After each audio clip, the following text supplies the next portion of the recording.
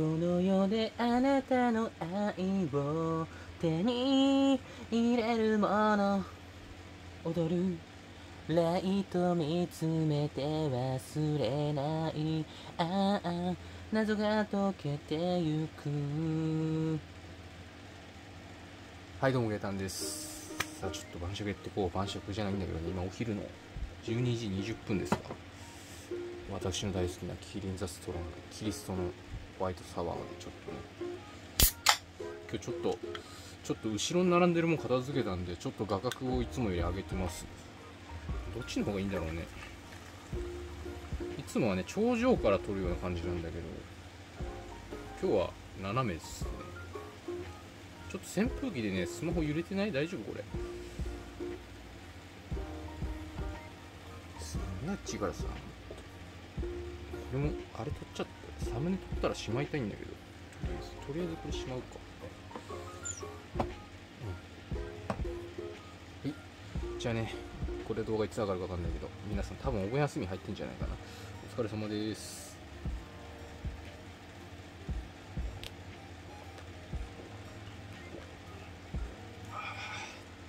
ヨーグルトテイストのお酒ってうまいよね。食事には合わないっていう人いるかもしれない。まあ僕食事中何の飲み物でも食えるタイプなん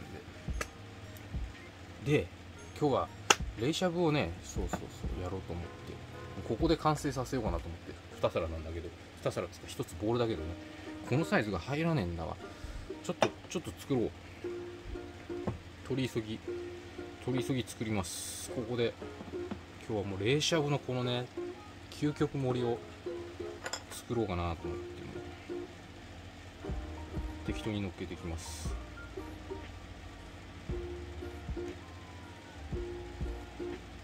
完璧でしょ。この肉の量よ。嬉しいよね。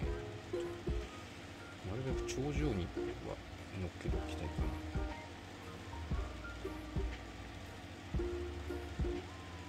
な。最高っす。冷しゃぶ用のしゃぶしゃぶ用って言ったらいいんですか。豚肉ってすぐ茹で上がるの秒だね。豚肉ってちょっと生でも食っていいんでしたっけ？ダメなのかな。ほらこの季節食中毒とか嫌じゃん。怖え。この季節は特に敏感だね。もう捨てちゃうもん。賞味期限まあ3日ぐらい過ぎたら捨てるかな。この間酸っぱい麦茶飲んだらめっちゃ怖かったんだけど大丈夫でしたね。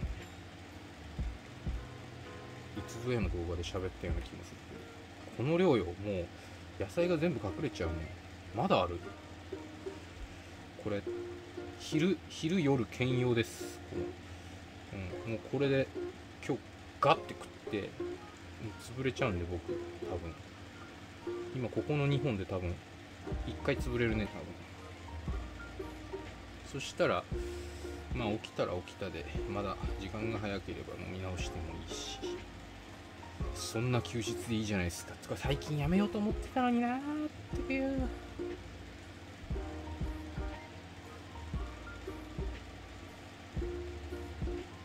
ボールで切ったんだけど下の方はみずみずしいっすね。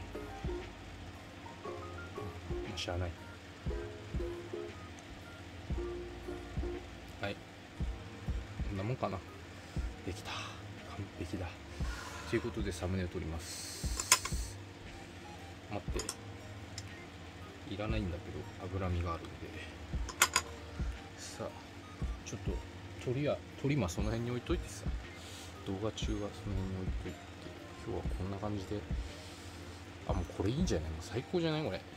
でちょっとサムネ用に一旦だけ出しまして、よし。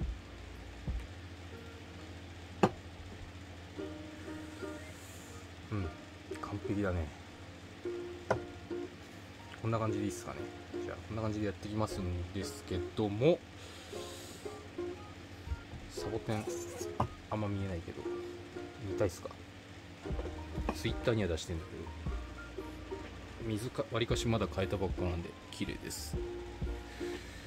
この人ほんと変えないからね。2ヶ月とか変えなくて真っ白になってたから、さすがに変えましたよこの間。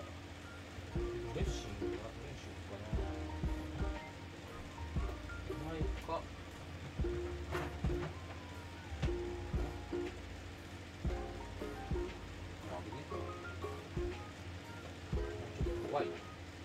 怖い。開戦後の保存目安は1ヶ月。怖っ。大丈夫これ。怖いね。これにしとこうかな。あ、でも匂いは大丈夫だ。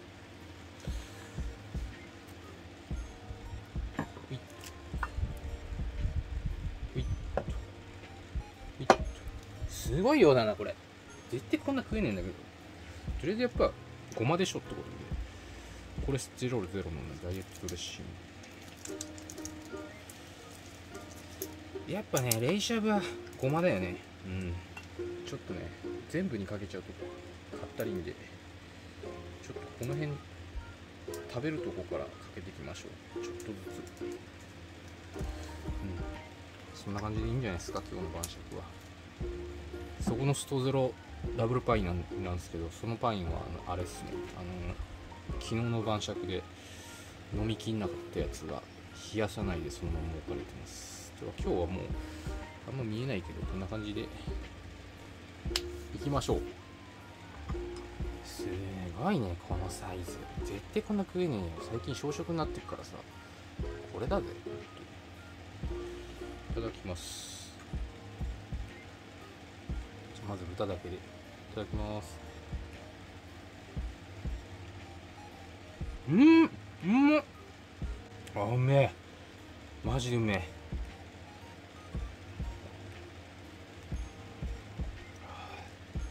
たまんないね。こんな晩酌いいっすよ。晩酌って言っていいのかわかんないけど、マジでうまい。ちょっと扇風機とエアコンの音うるさいと思うんだけど、ご勘弁ください。で、なんだっけか。そう、今日ね、本来であれば、ダブル草取り、人足があったんだけど、2件ね、あったんだけど、それが、まあ、雨のせいかな、なくなりまして。で、僕、あると思ってたんですよ。何にも聞かされてないから。多分放送で言ったと思うの。町内放送で言ったと思うんだけど、でも昨日僕普通に仕事行ってたから、多分夕方町内放送して、それで終わりなんだろうね。朝とかは放送なかったんで、僕やるもんだと思ってて、雨降ってるけどしょうがねえな、やるかっつってカッパ着てさ、ちゃんと今日アラームもかけてさ、カッパ着て着替えて、顔洗って飯食って着替えてカッパ着て、しょうがねえやるかっつって軍手もしてね、ガラガラガラってこう玄関を開けたんですよ。そしたらね、結構目の見える範囲なんですけど、やってるとこがね、草刈りするところがなんですけど、何にも人の気配がないっていう。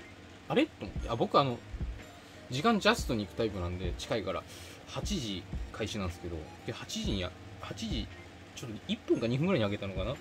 開けたら誰もいねえと思って、これおかしいなと思って、もしかして休みかと思って、でちょっと LINE の方見たらね、2軒目の方の草取りの方が中止になってたんで、あ、そういうことかと思って、いやー教えてよーと思ったけどね、やっぱこれ一人暮らしだとしょうがないっすかね。誰も伝えてくんないっすもんね。はい、じゃあレタスじゃねえ、キャベツといただきます。すごい量よ。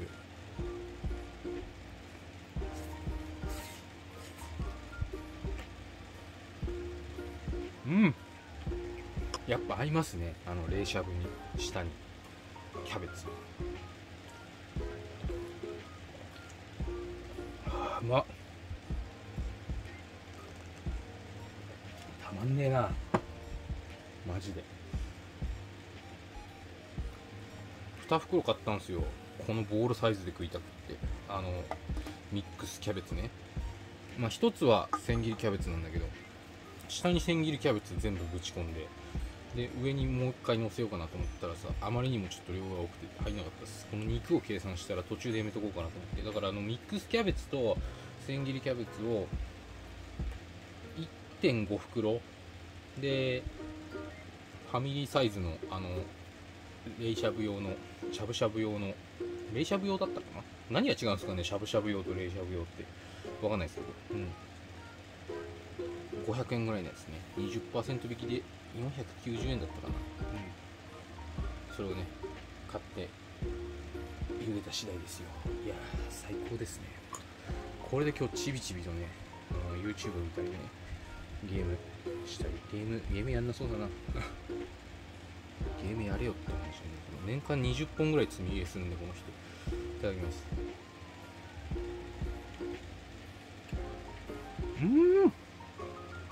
うめえ、マジうめえなこれ。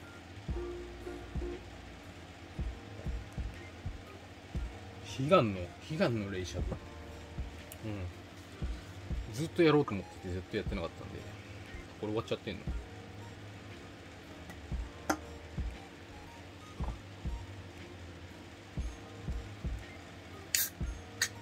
このサボテン花咲くらしいんだけど、咲くのかな。もううち来て1年ぐらい経つんじゃない？生きてるよね。先代と先々代ぐらいのやつは全部ダメ、枯らしちゃったんですけど、サボテン枯らすってよっぽどでね、本当にマリモもダメにしちゃうしさ、もうズボラすぎてできねえんだわ、植物の世話が。今唯一パプリカを今育ててるけど、ちっちゃい植木鉢で、あれもどこまで行くかだね。ほんと枝豆は室内栽培は失敗しましたね。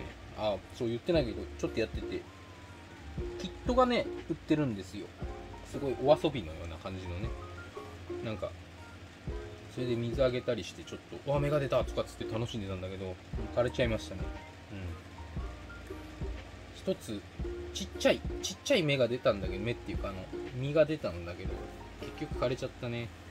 で間引いたやつがあったんですけど、枝豆、それはなんか外に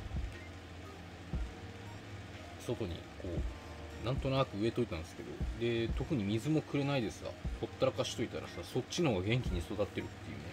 今なんだったら2鞘ぐらい取れますね。ていうかお遊びみたいなやつなんで、多分品種もそういう感じのやつなんじゃないかな。多分なんか本当にそんなにポコポコなるようなもんでもなさそうっすね。まあせっかくなんでそれ今度食べてみようかななんて思ってるけど、いや酒ばっか飲むとな、これが進まないんで、多分動画じゃ全然食わないよ多分。すいません、もう喉なちってる。さっきビール飲んだんで先に。ごめんなさい。3秒ルール。1、2、3と。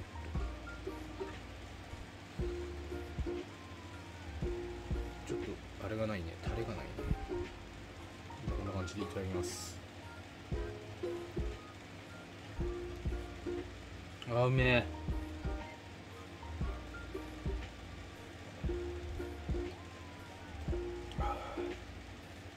最高かよ。今日そんなこんなでね、草取りがあって日曜は潰れたななんて思ってたんですけど、結果中止だったよっていうことで、なんだ昼間から飲めるじゃんと思ってね、もうこれは冷しゃぶ決行してやろうかなと思った次第でした。皆さんもね暑い日が続いてますけど、今日も熱中症アラートだからアラート知らないけどなんか出てるみたいなんでね、この動画出るときとはまた日が違いますけど、頑張ってやっていきましょう。麦茶の方ね、麦茶、そんな感じでした。それではね、じゃあ。